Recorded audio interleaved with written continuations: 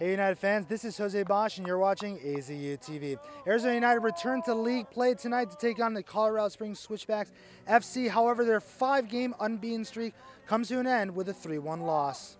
But yeah, none of our guys really play well. And usually you need 3 or 4 guys to play well, the rest of them to do okay.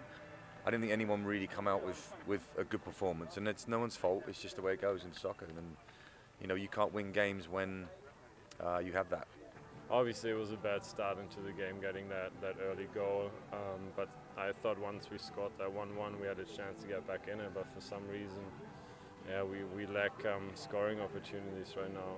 I don't know. We just couldn't connect passes. We didn't close down properly. The only thing we did do, I thought we kept going and was quite dangerous at times.